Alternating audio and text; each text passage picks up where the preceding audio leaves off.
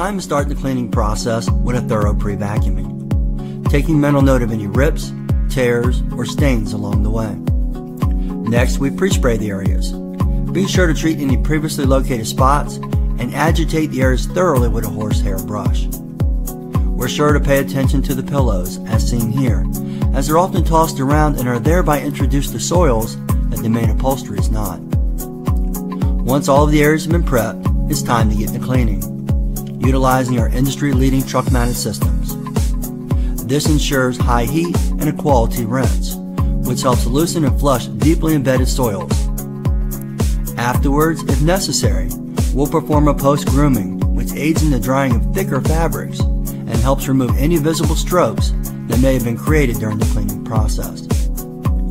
Next, we set up our speed drying system as we clean up any tools, products, or chemicals used while cleaning.